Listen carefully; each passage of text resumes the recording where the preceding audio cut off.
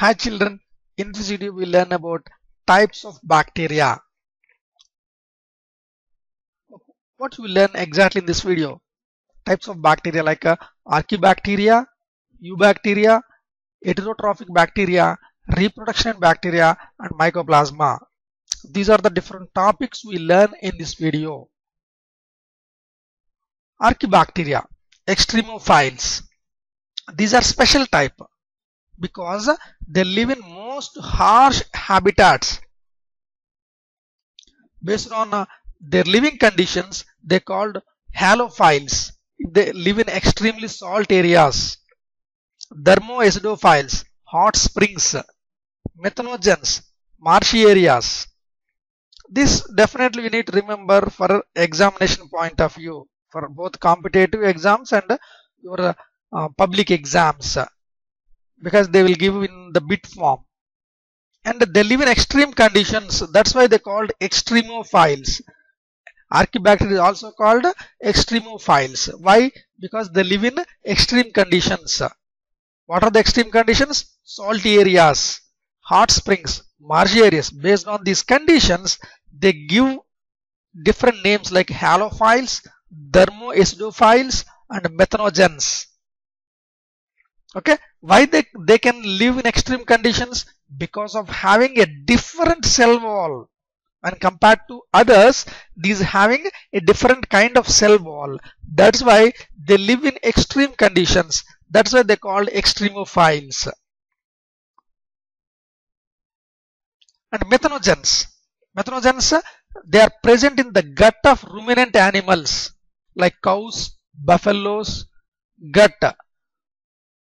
Because of the presence of these bacteria, methanogens, these bacteria are responsible for production of methane, biogas,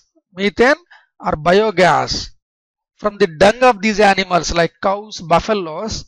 We can generate biogas, methane, because of the presence of methanogens. You may get a application oriented question.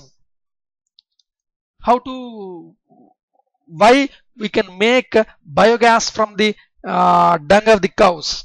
You have to write like because of the presence of methanogens, that is a bacteria. And eubacteria, these are called true bacteria. This characteristic is rigid cell wall is present. This is the important characteristic. And if they are motile, even flagellum also present.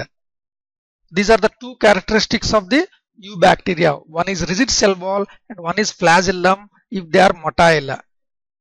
One example is cyanobacteria. Cyanobacteria is a blue-green algae. Contains chlorophyll like green plants. If chlorophyll is there, they can be photosynthetic. Means they can make their own food material. So hence they are called photosynthetic autotrophs. What is the bacteria name? Cyanobacteria. Blue-green algae. Blue-green name itself indicates green. Because of the presence of chlorophyll. Chlorophyll is the indication of greenness. Okay, like green plants. Hence they are called photosynthetic autotrophs.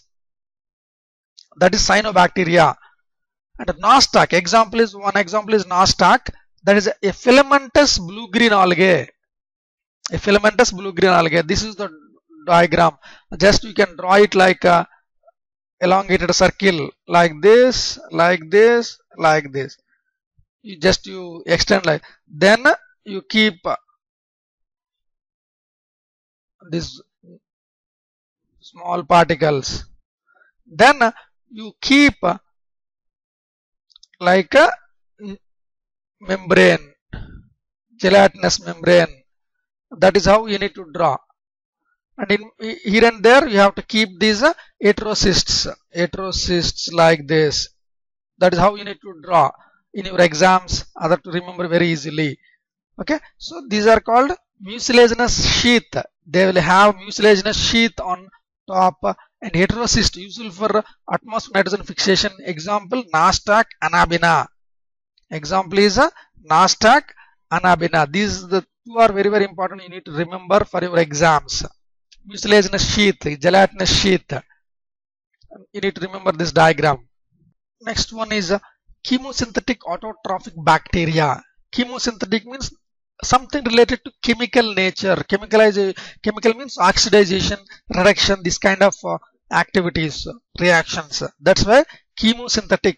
Autotrophic means they can generate their own food material. That's why auto means self, trophic, and bacteria. So these do oxidize various inorganic substances. Inorganic substances like nitrates, nitrites, ammonia. These materials are oxidized. When oxidization, they will release the energy and helps in the production of ATP. Okay, they play a great role in recycling nutrients like nitrogen, phosphorus, iron, and sulfur. You will get a question like which bacteria play a major role in recycling nutrients like nitrogen, phosphorus, iron, and sulfur. You need to write it like a chemosynthetic autotrophic bacteria. They help in the production of ATP through oxidization. Either you will get bit based on this, based on this, based on this. And what are the inorganic substances? Either this one, nitrates, nitrites, and ammonia. And heterotrophic bacteria, these are most abundant in nature.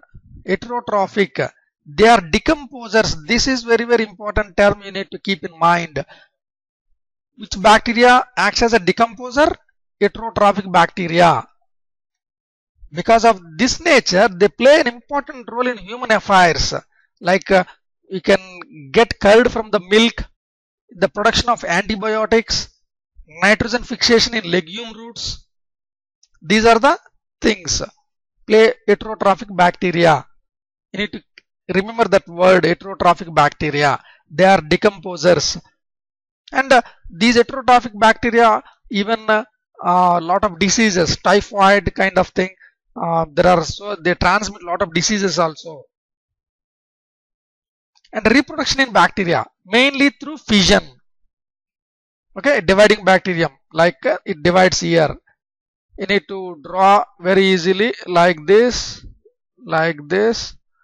and genetic material, and nucleoplasm, whatever this one, and try to draw a membrane.